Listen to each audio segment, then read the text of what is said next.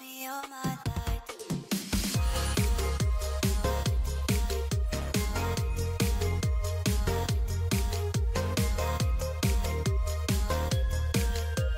Found a way to show me all my light. Found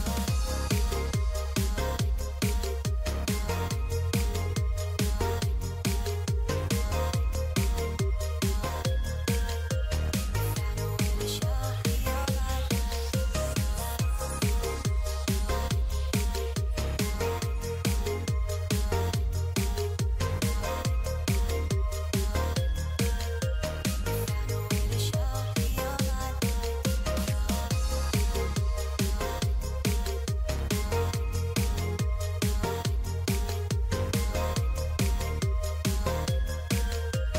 Found a way to show me all my light.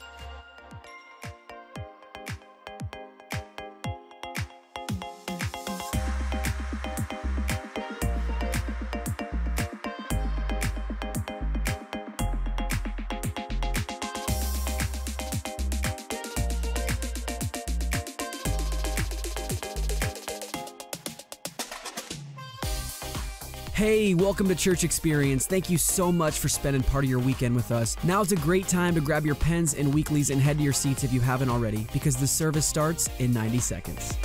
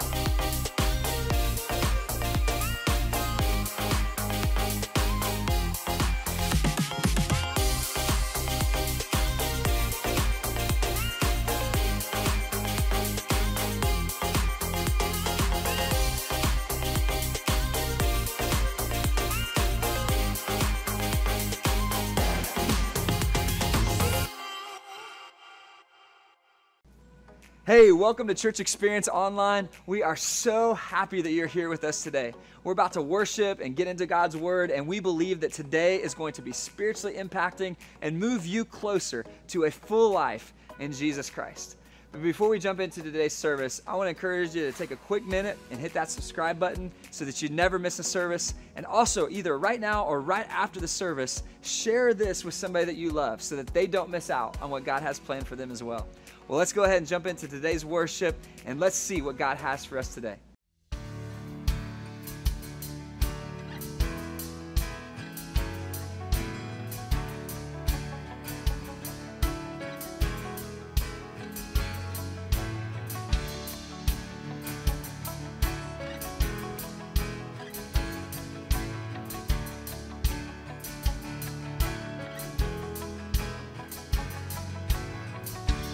All the worries of this world,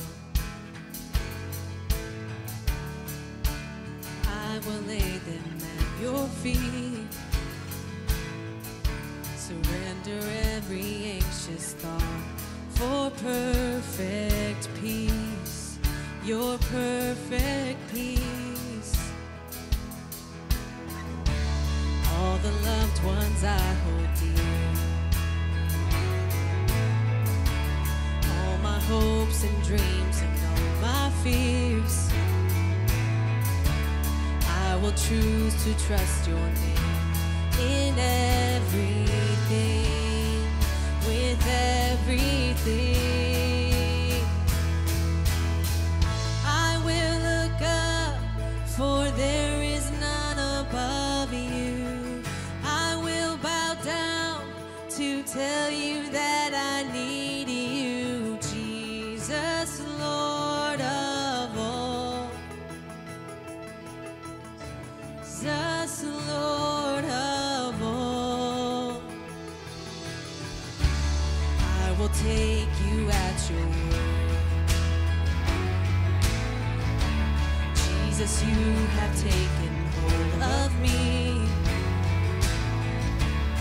All my life is in your hands. You are my strength. You are my strength. Yes. I will look up, for there is none above you. I will bow down to tell you that I need you, Jesus, Lord of all. I will look back and see that you are faithful. I look ahead, believing you are able, Jesus, Lord of all. Jesus, Lord of all.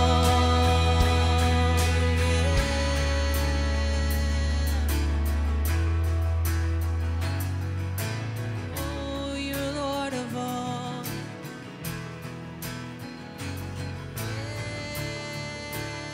Yes.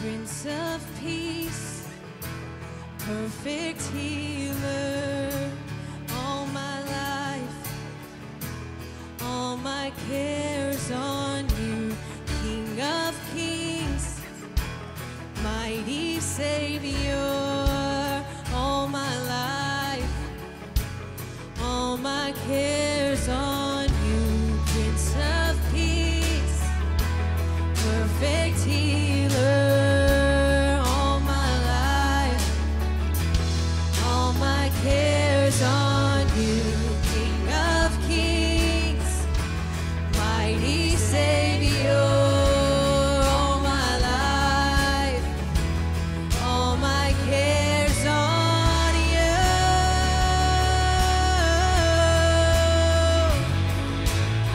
All my life, all my life, all my cares are on you.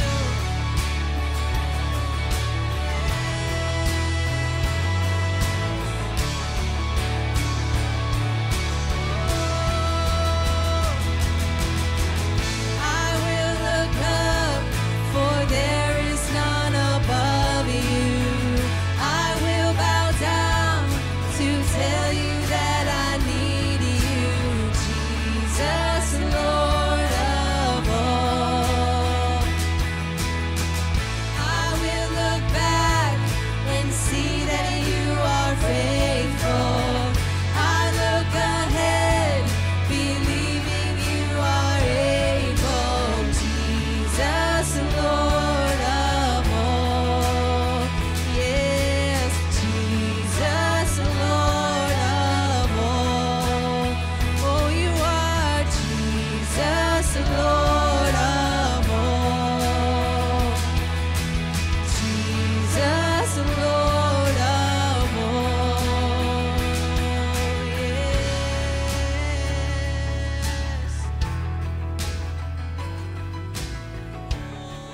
You're the Lord of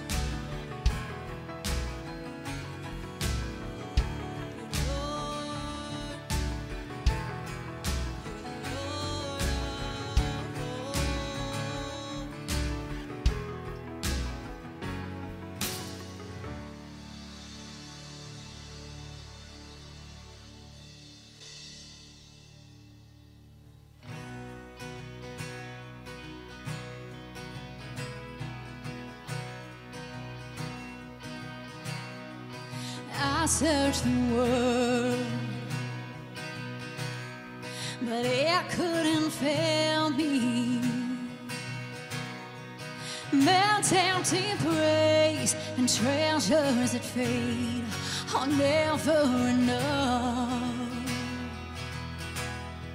Then you came along and put me back together,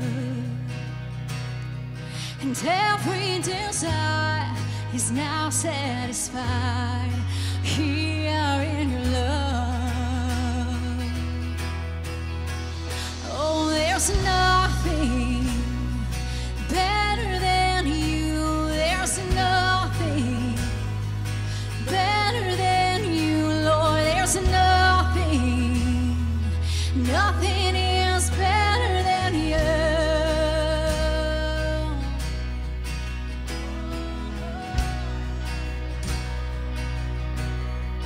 I'm not afraid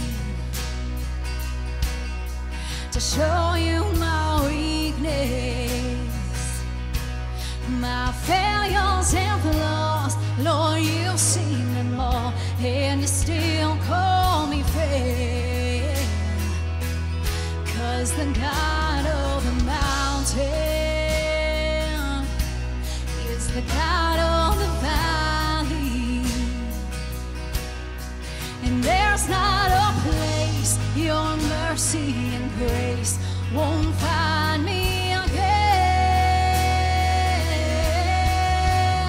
Oh, there's nothing better than you. Oh, there's nothing better than you, Lord. There's nothing, nothing is better than you.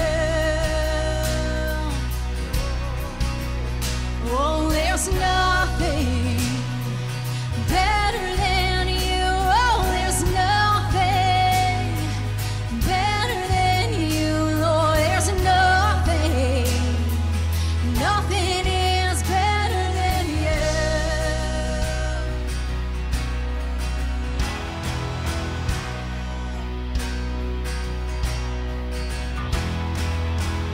You turn mourning to dancing. You give beauty for ashes. You turn shame into glory. You're the only one who can. You turn mourning to dancing. You give beauty for ashes. You turn shame into glory. You're the only one who can. You turn graves into gardens. You turn bones into armies. You turn seas into highways. You're the only one who can. You're the only one who can. Oh, there's nothing better than you. Oh, there's nothing better than you, Lord. There's nothing, nothing is better than you.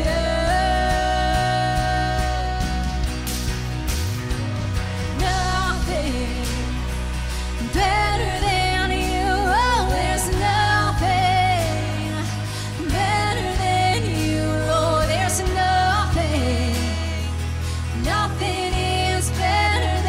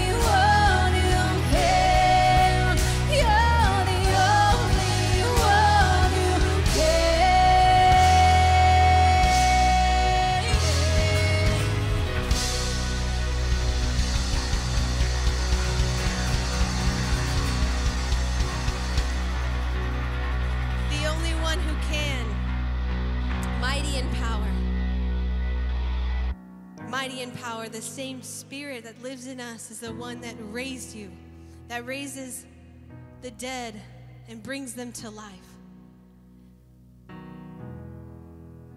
that turns graves into gardens, that what we think might be dead, unsalvageable,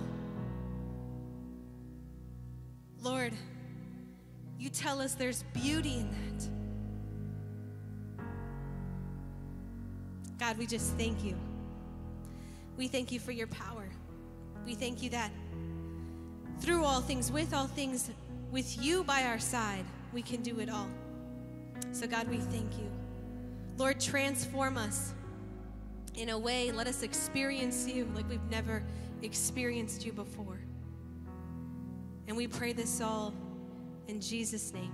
Amen.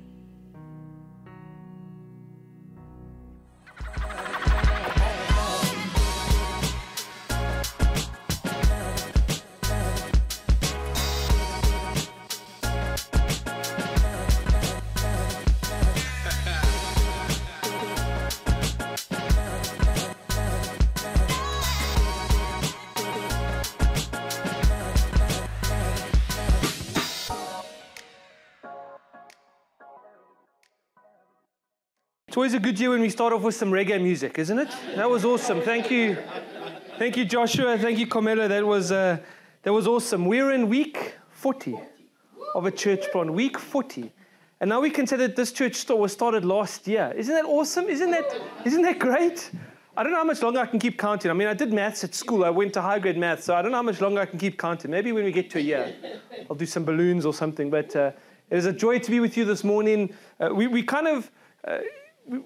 Since Christmas, we've been doing this little mini-series on joy. So the last few weeks, we've been talking about joy, and it's just been really good. Happy New Year. I'm excited. I'm so excited, and I'm living with so much expectancy about what God's doing in the life of this church. I was just thinking last week after church, we went out for lunch with a couple that just got engaged, and they want me to marry them, and when he proposed to her, and she said yes, she says, on one condition, I'll say yes, and anything. And she said, I want Warren to marry us. And I was just, and then after we went to see some fireworks with some friends, and I was reminiscing at the end of the night that all these people that we just spent, all that was people that I hadn't even known this time last year.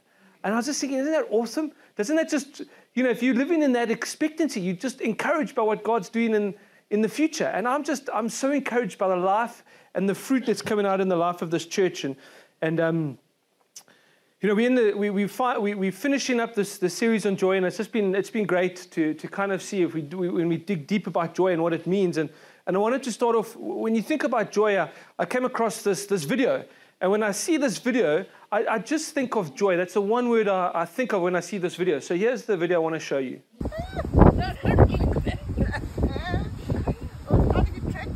No, you okay? What about me? No, darling. You can't take mother anywhere. I love it. Oh, you love it like that. You've been with us for a few weeks. I just want to honor. Can we honor Jen's folks? It's been a joy to have you with us, and it's been wonderful. And I hope to see you guys again soon. But it's been wonderful to just show them America. And I taught Dad how to drive on the right-hand side of the road last night, which was cool. So it's baby steps, it's baby steps. But it's just, I was thinking about joy and how to land this series. And I thought a lot of different ways of how it looks. And I wanted to start off by saying, sometimes when my kids obey me, it's not enough. Sometimes when our kids, Luke's listening to this one, so I have to get it right now. But, sometimes I want them to do it with like a joyful spirit. I want them to do it not because I've asked them, but I want them to do it because they want to do it. I don't know if that's possible. But sometimes our kids, maybe they do it out of compliance because they have to do it, or they do it because they know that they should do it, or whatever the case is. And I'm sure all the parents out there, eventually you get to a point where you just give them the look. Do you know the look I'm talking about? You guys are nodding. You just give the look. You give the look to your kid, and they know that you know that they know. That you know that you're not messing around. You know what I mean? It's like they know, okay, Dad or Mom, there's no screaming, there's no shouting now. I have to be compliant. You know, and so sometimes our kids might be just compliant because they know that they don't want that look or they don't want the punishment, whatever. Now imagine, I want you to picture the scene as crazy as it might be. Imagine you get home one day and you've had a long day and you get home and your kid's there and they say, listen, I know you've had a long day. I know it's been tiring. I know you've been working hard. And so I've run you a bubble bath and I've lit some candles there, but the LED ones, I don't want to burn down the house. I've done it proper.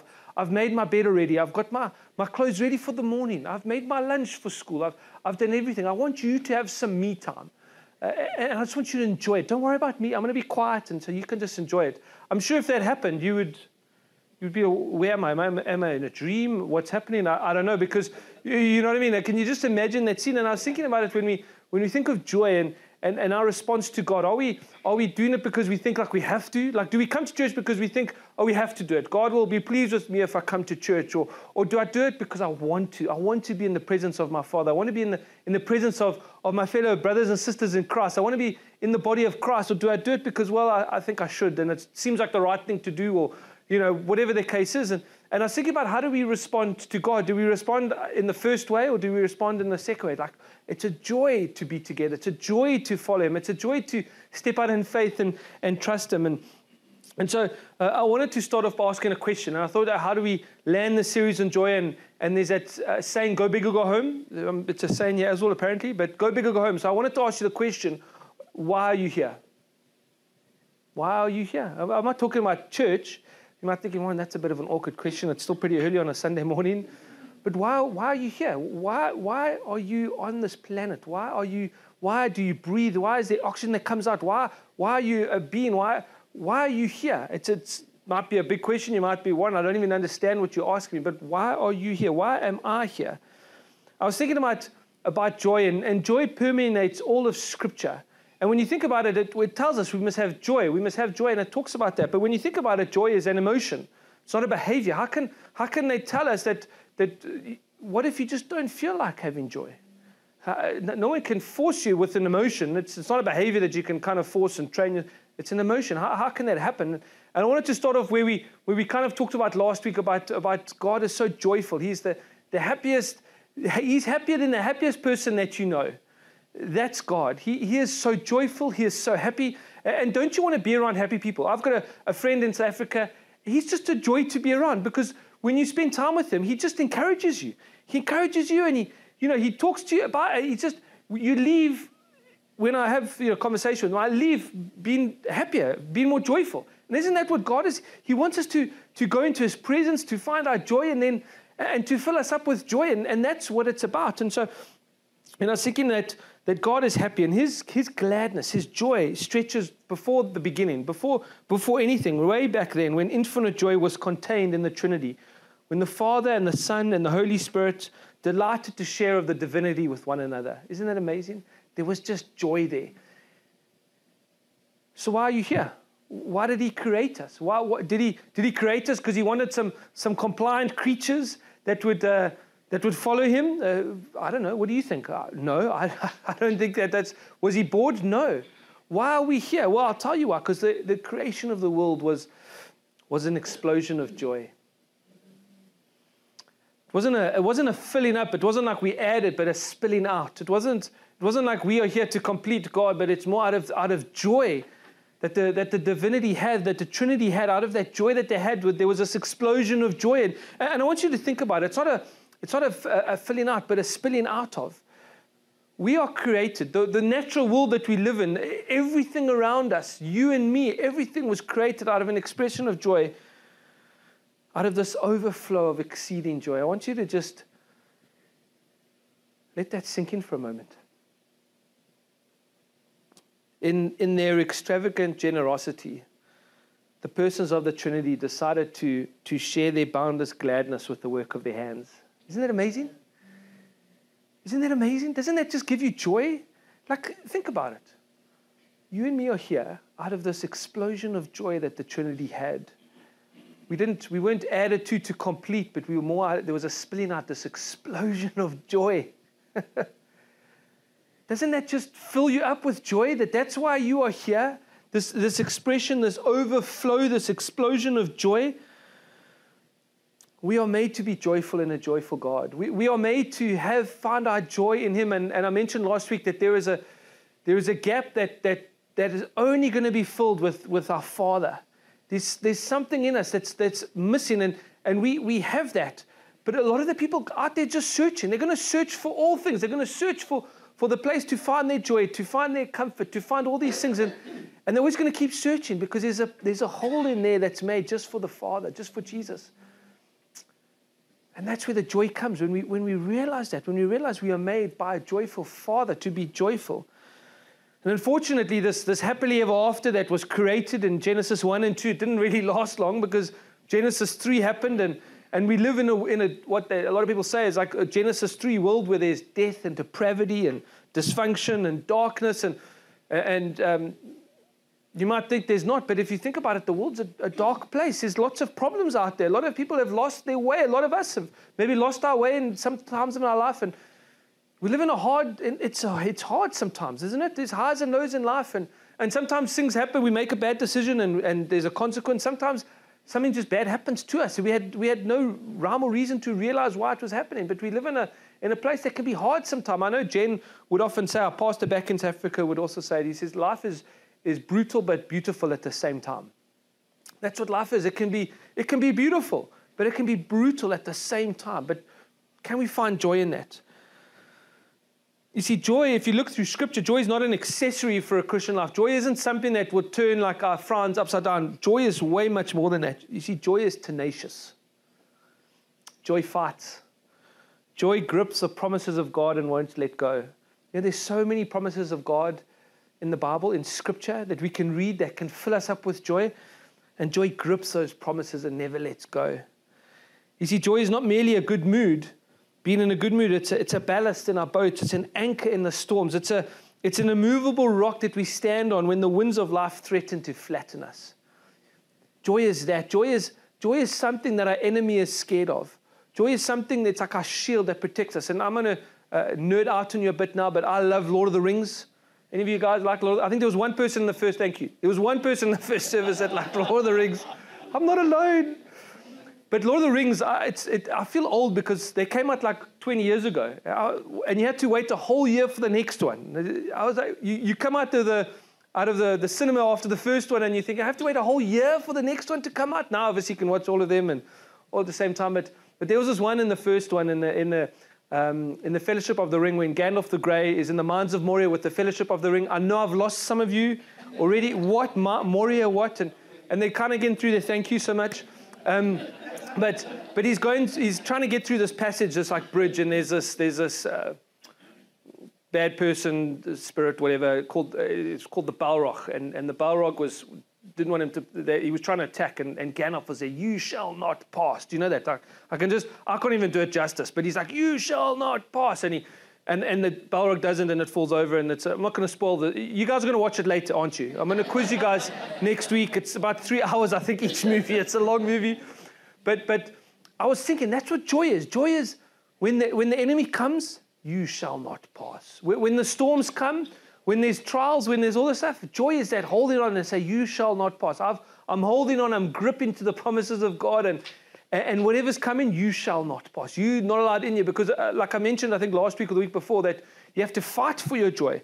You really have to fight for it because there's so many things that are trying to take your joy out of it. I'll give you an example. So, 2 this morning, our neighbors, two doors down, thought it'd be a great time to start karaoke. But not inside their home, outside. They were outside singing karaoke.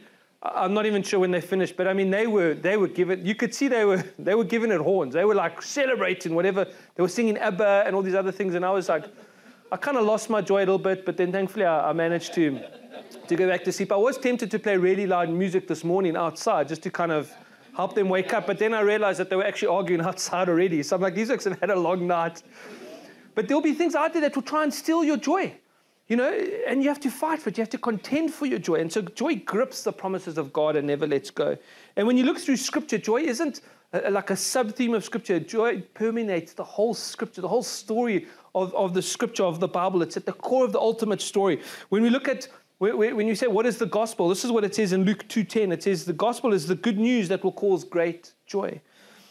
when Jesus was talking about death and all this in the parable in Matthew 25:21, he said at the end, come and share your master's happiness. So he's talking about joy and how death is not the end. He's talking about that. And then when he talks about prayer in John 16:24, it says, ask and you will receive and your joy will be complete. He says the same thing about fellowship. Fellowship of the Ring, Lord of the Rings, fellowship. I hope to visit you soon. This is in 2 John 12. I hope to visit you soon and talk with you face to face that our joy may be complete. See, something happens. I was thinking about it yesterday. Something happens when we're together. When the body of Christ is together, something happens. We fill each other up with joy. We celebrate one another through the highs and lows of life. We encourage one another. I tell you, nothing is as good as the body of Christ that operates as it should. Nothing is good. I tell you, we can overcome anything together. With God, when we are led by Him and we follow Him and we say, Lord, it's not us, it's you, and we be led by Him, I tell you, God can do so many wonderful things through us. But we have that joy that happens. You see, joy is a fruit. I know sometimes it's easy to lose our fruit, but joy is a natural flow of the life of Christ within us. You see, joy is the evidence of the fruit that's in us. Joy is the evidence of Jesus within us. I was thinking about this. I don't think that you can fake joy. You can fake being happy, and you can fake it till you make it. I did that for years. I pretended I was very happy, but no one knew deep inside I was wrestling with so many things. But I don't think you can fake joy. Joy is something that's just within you. Joy is kind of the overflow of the fruits of the Spirit that comes. When Jesus is in you, the fruit is the natural outward of it. If you think of joy, peace, patience, kindness, Galatians 5, joy is one of those things, and we don't have to fight for it. It's going to be a natural thing. When Jesus is in us, the natural overflow is the fruits of the Spirit, and one of them is joy. You see, if you think about it, a healthy tree doesn't have to fight, doesn't have to grit its teeth to produce fruit. It knows that if it's healthy, it's going to produce fruit at the right time. Think about John 15. We talked about it in our Rooted series a couple months ago, but John 15 says this.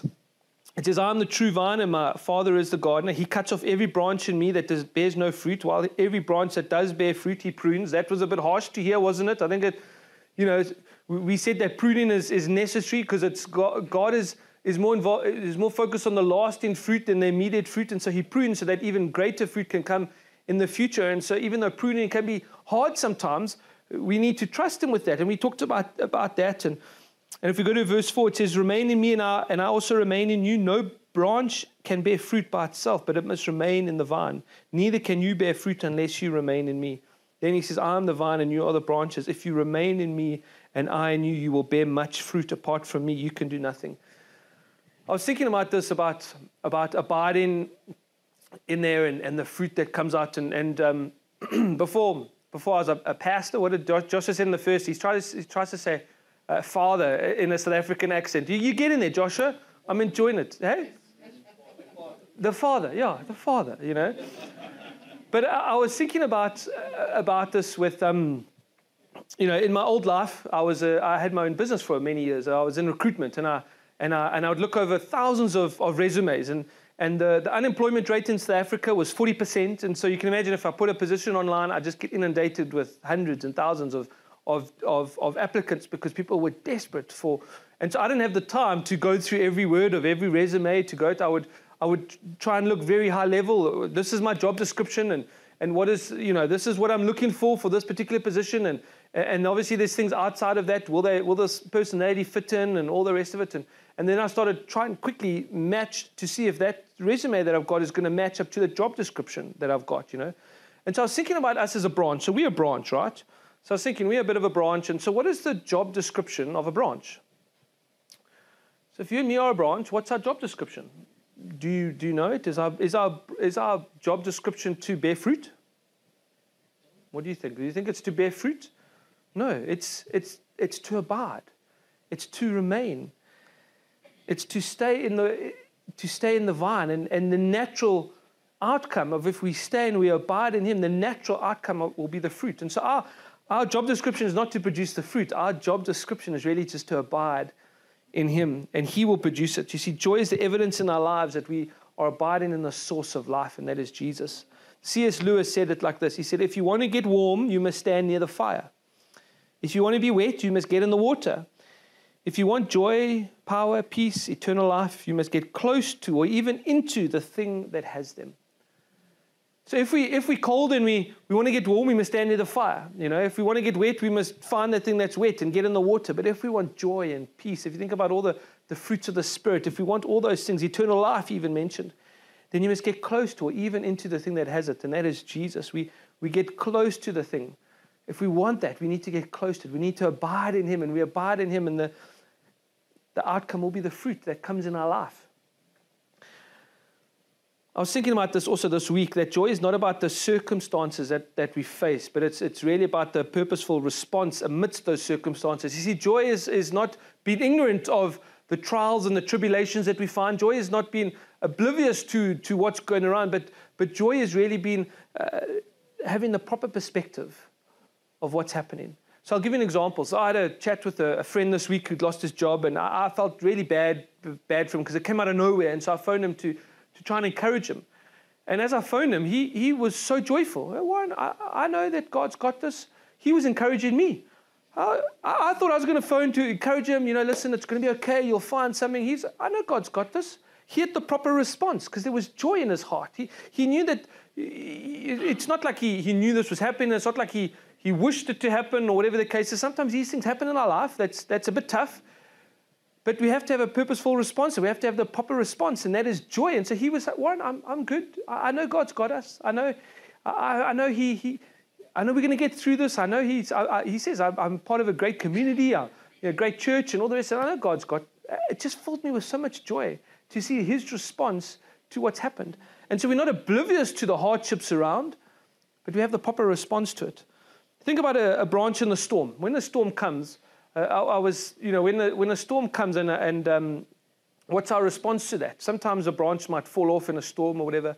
But I was thinking about it. The more we abide in Jesus, the more we connected to Him.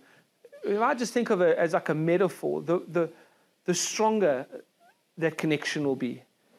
If we're close to Him and we seeking Him daily and we going after Him and we following Him and we trust in Him, the stronger that connection will be. So when a storm comes, we're not going to break off because we're so close. We're abiding in Him so tightly, and we're gripping onto the promises of God so tightly that the joy can't go. That He's got us. And I was thinking about it like that. You see, joy for me is living with a new perspective, a heavenly perspective, like it says in Ephesians 1:3. It says, "Praise be to the God and Father of our Lord Jesus Christ, who has blessed us in the heavenly realms with every spiritual blessing in Christ." Isn't that amazing? He has blessed us with every spiritual blessing.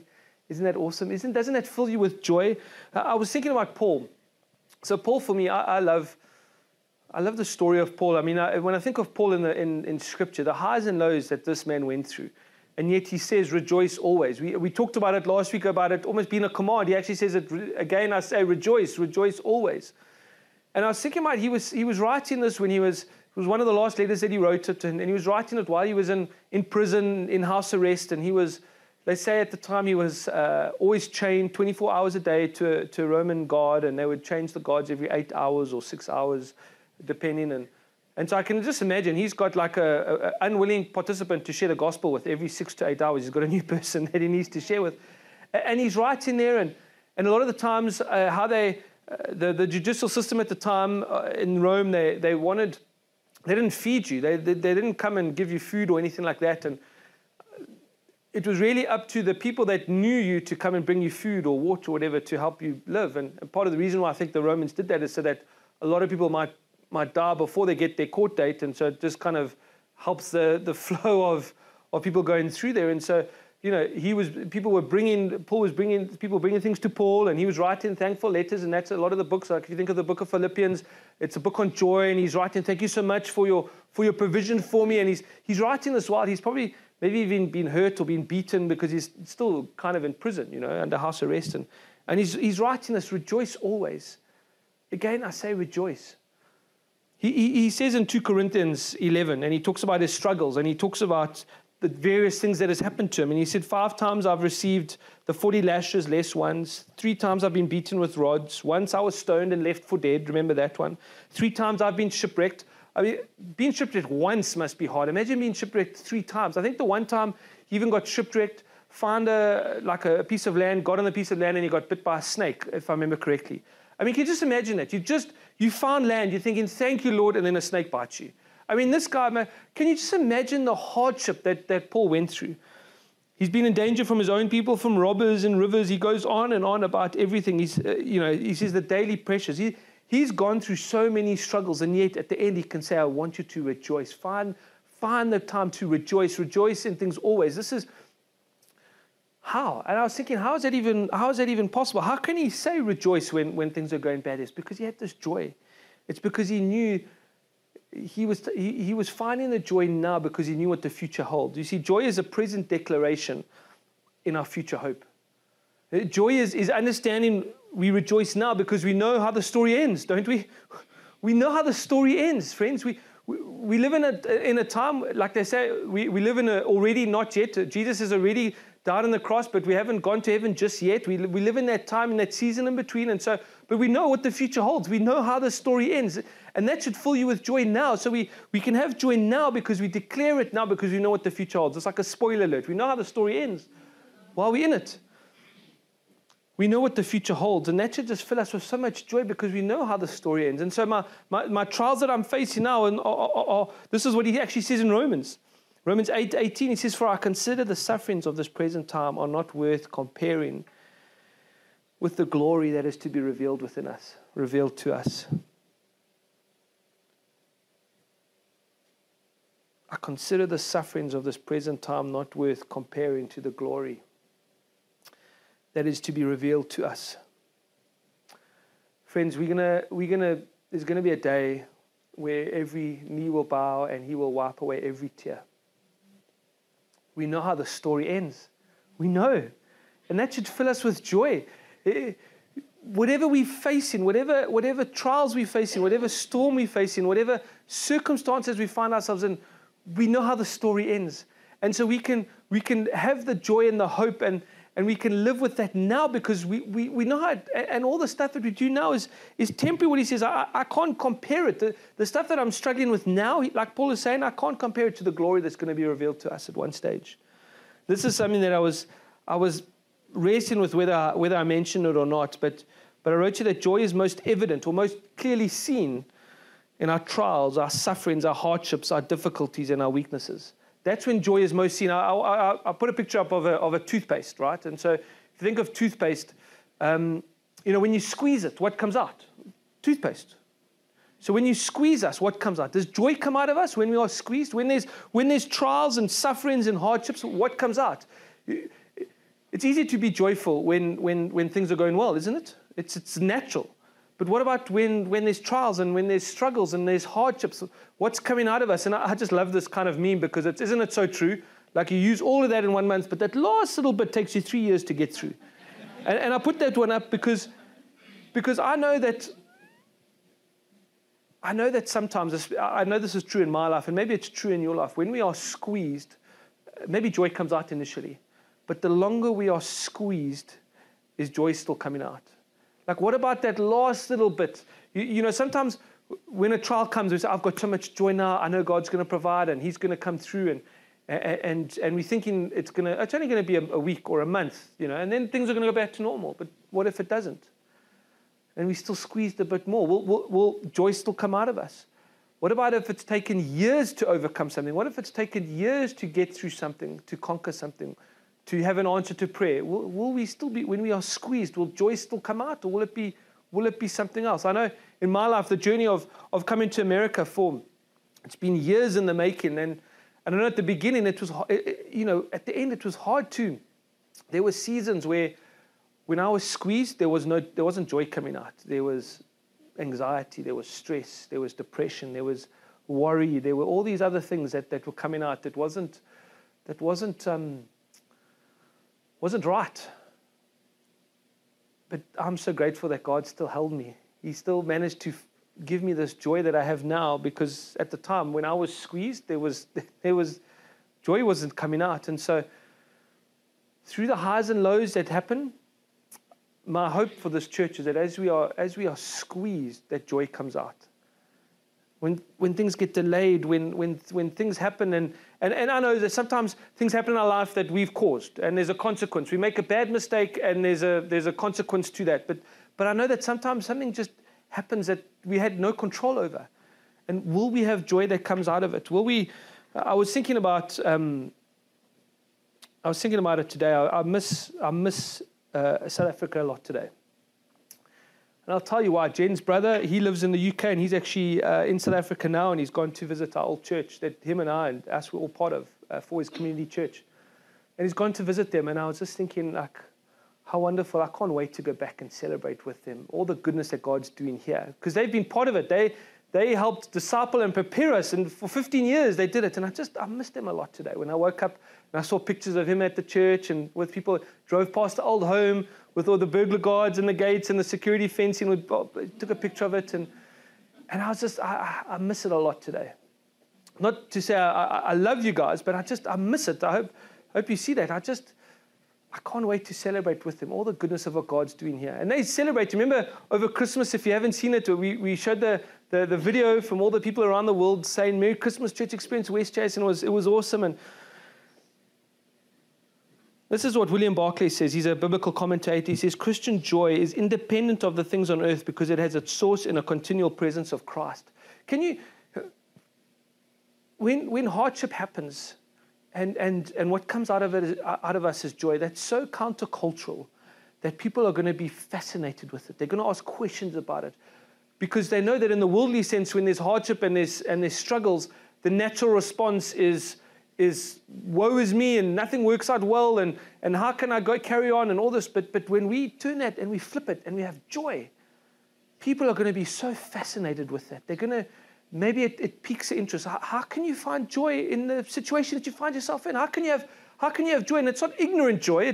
It's still being very aware of the circumstances, but you're not letting those circumstances or those storms that you face to rob the joy that you have. I think of Horatio Spafford. Do you know the story of Horatio Spafford in the late 1800s?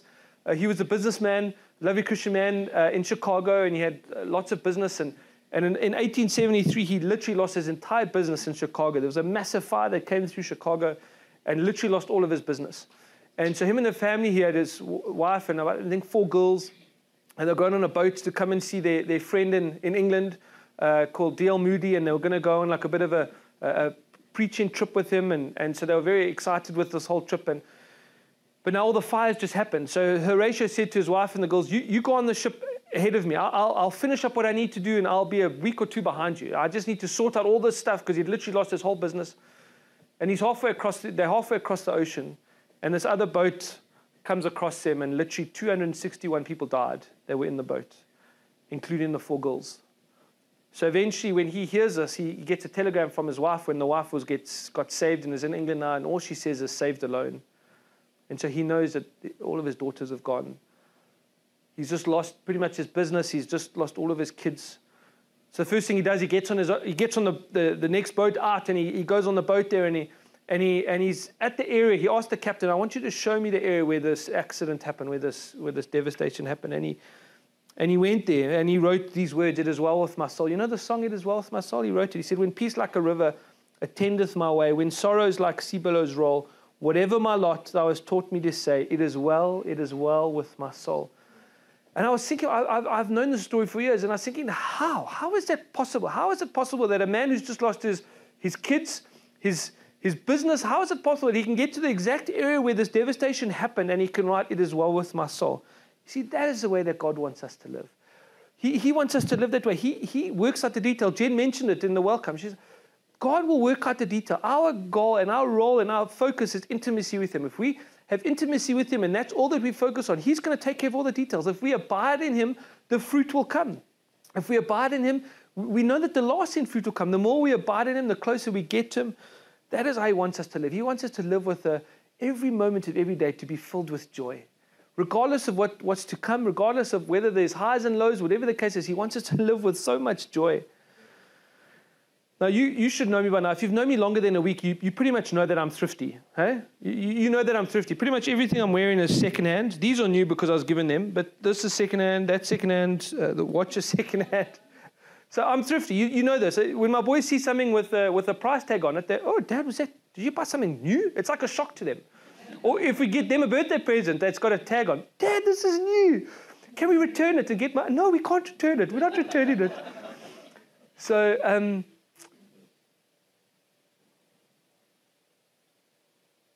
I'm so grateful that Jesus paid full price for my joy and your joy. I'm so glad that we weren't on markdown. We weren't at the end of season. We weren't on the buy one, get one free shelf. Jesus paid full price for your joy. Full price for it. There was no discount.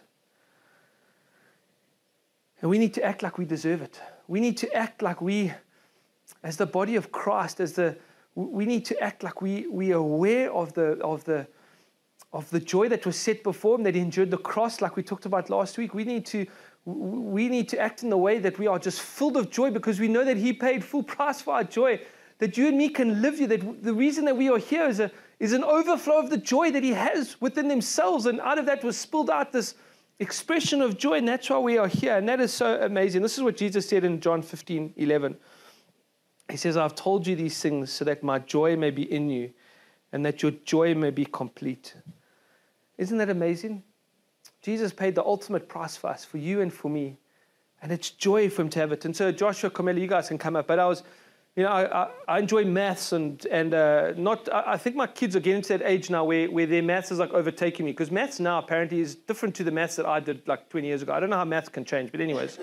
And so I was thinking about us as a church. What do I want this church to be known for? What is the vision that I have for this year? What is the goal that I have? And I hope that it's joy more than anything, but I put a bit of an equation together for what this looks like. If we remain in Jesus, if we remain in him and we abide in him and we lean on him and we rejoice in him and we go to him and we're thankful in the highs and the lows and we find the joy, then the natural response that will come out of that is revival in here. And I know that some of us, we maybe get scared of the word revival, and that's okay. We can take a deep breath because revival starts here. It starts in here. If we remain in him and if we rejoice in him, out of that will be a revival in our hearts. There's a gap in here that will only be filled by him, friends. And there'll be a revival in our hearts.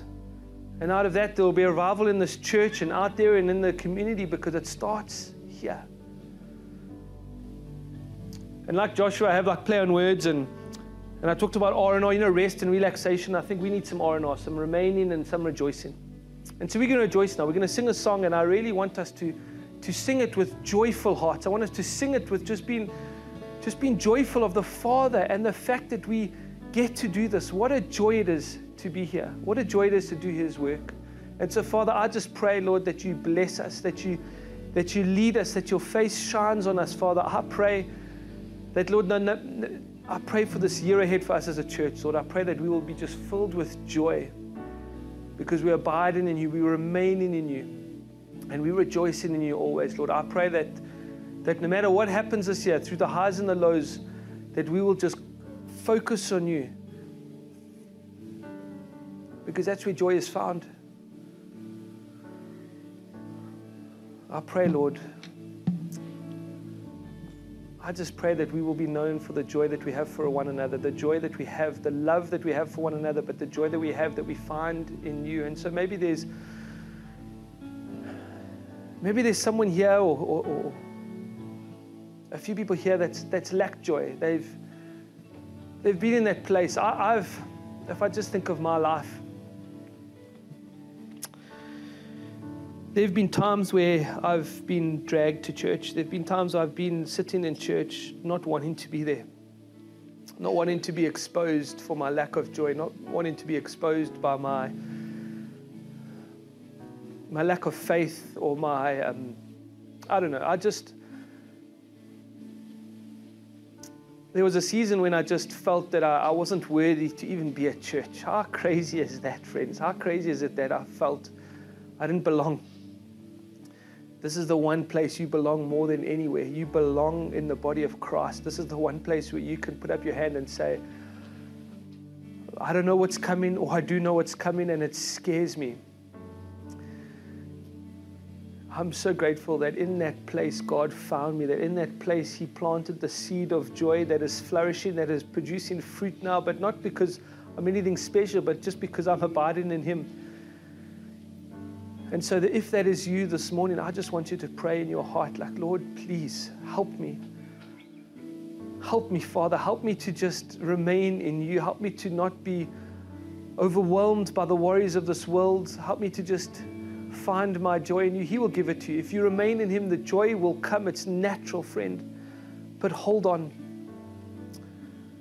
And so, Father, thank You. Thank You for just Your Spirit being here. Lead us and guide us, Father. We want to make much of You in all things, and we thank You for everything that You're doing. We pray this in Your name. Amen. Before our usher team comes forward to receive our tithes and offerings and response cards, here are a few important things happening with our CE family. If you're hungry for God to do more in your life and want to learn how to get more connected with CE, this class is your next step. First class is an opportunity for you to learn more about our history, beliefs, mission, vision, and how you can benefit from getting more involved. To let us know you're interested in attending the next class on Sunday, January 28th, write First Class on your response card. As our ushers come forward to collect our response cards and receive our tithes and offerings, many people make New Year's resolutions, but there's nothing more important than resolving to put God first in every area of your life. One way we can do this is by putting Him first in our budget through tithing. Tithe means first tenth, back to God what He has given to us. He says, bring the whole tithe into the storehouse, that there may be food in my house. Test me in this, says the Lord Almighty, and see if I will not throw open the floodgates of heaven and pour out so much blessing that there will not be room enough to store it. Malachi 3:10. God can do more through what we have when we place it in His hands first. Let's start the year right by putting God first and watch how He builds His kingdom through us together in 2024. Thank you for being on mission with us to help more people experience a full life in Jesus Christ.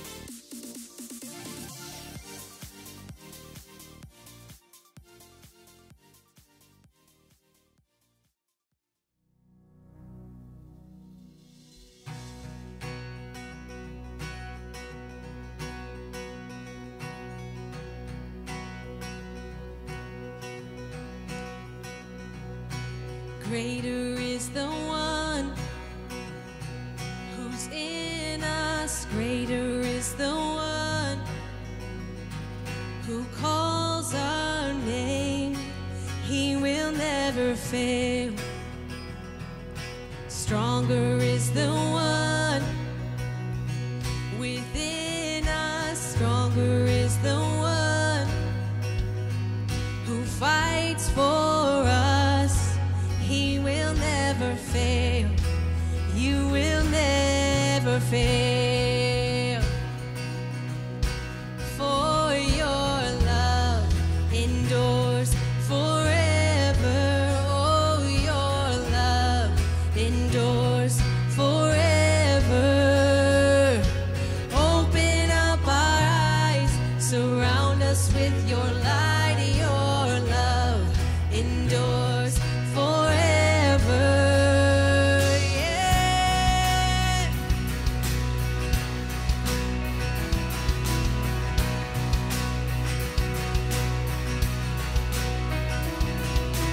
Mighty is the one who's for us. Mighty is the one who's strong to save. He will make a way. You will make a way. For your love endures forever. Oh, your love endures forever. Open up our eyes, surround us with your light.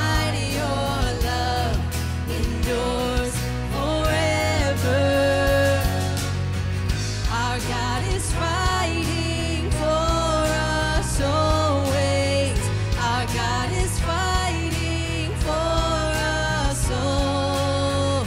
Our God is fighting for us always.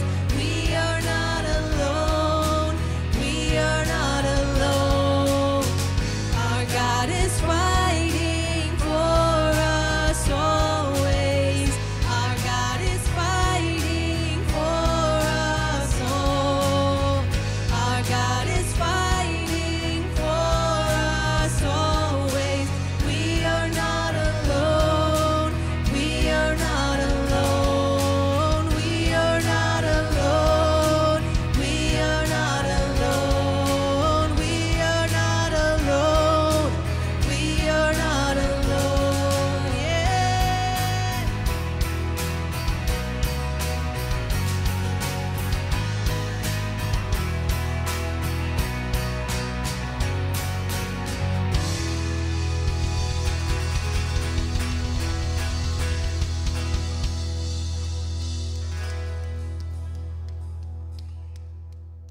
Hey, thanks for joining us today for Church Experience Online. We hope this service has been a blessing to you and it's been spiritually impacting in your life. Hey, before you head out, just a couple real quick things. If you made a commitment to Jesus today, scan this QR code, fill out this form, and we would love to reach out to you and see how we can serve you, how we can help you move closer to Him. Also, I want to encourage you to hit that subscribe button so you can stay with us each and every week and never miss a service. Or you can head over to our Church Experience website where we have all kinds of information to help you experience a full life in Jesus Christ. Have a great week. We'll see you next Sunday.